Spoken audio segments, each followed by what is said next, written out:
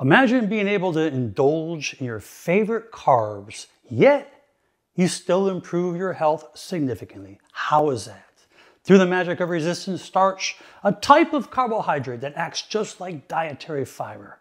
Unlike regular starches that get digested in our small intestines, resistant starch travels through the small intestine. We don't have the enzymes to digest it.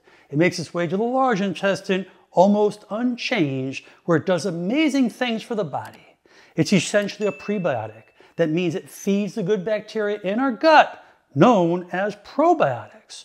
And these feeding frenzies results in the production of a beneficial compound like butyrate, a short-chain fatty acid that's powerhouse for our gut health. You see, butyrate not only strengthens your gut lining, it makes it less permeable to bad bacteria, as well as those toxins. But also it provides those anti-inflammatory benefits, helping to soothe and protect your digestive system. And what's more is resistant starch plays a crucial role in improving your body's insulin sensitivity, optimizing how your cells use sugar. This is particularly exciting because better insulin sensitivity can aid in controlling your blood sugar levels and possibly reducing the risks associated with type 2 diabetes as well as obesity. Now the big question is, how can you get more of this super starch in your diet? Let's talk about rice.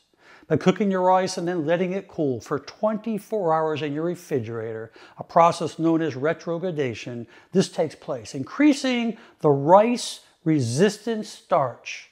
The content becomes more resistant, meaning that the part of the rice will move through our digestive tract with less caloric impact, which is fantastic if you're looking to eat your rice, manage your calories, as well as not putting on that weight. And here's the fun bonus. This method works similarly with other starchy favorites like potatoes, pasta, and even bread, particularly if you freeze your bread overnight.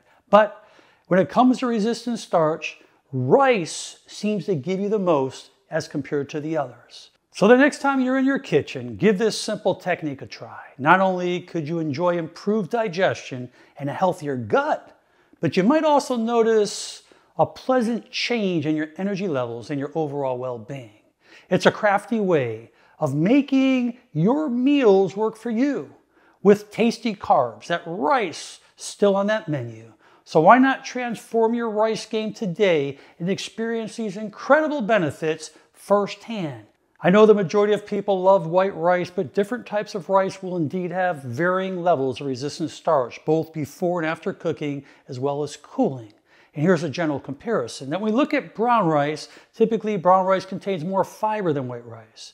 It will develop more slightly resistant starch than white rice after cooking and cooling. This is because it retains that bran layer, which can influence starch structure. And when it comes to basmati and jasmine rice, these are long grain varieties that have been somewhat higher potentially in forming that resistant starch compared to standard white rice, especially when cooked al dente and then cooled. Remember, all rices, when they're cooled, when you reheat it up, you still possibly will build more resistant starch, but you will never lose it, which is a blessing.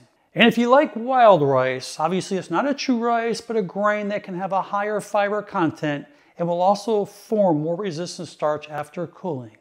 Overall, choosing whole grains, that's the key. Get rid of those processed foods if you can, because the more the whole grain is, the more resistant starch you're going to get. But although when you use white rice, you are still going to get that resistant starch. That means you're not going to get those calories, and you're still going to build that healthy microbiome, because that resistant starch is going to feed those probiotics and it's going to keep you a lot healthier. But remember, reheating it is perfectly safe, and the most important thing is moderation. So I hope that you love eating your rice, because when you refrigerate it 24 hours or even overnight, you're going to benefit tremendously and get that resistant starch, and that's going to keep your body healthy. I hope you enjoyed this video. Please share it with your friends and family, and most important, make it a great day. I'm Dr. Alan Mandell.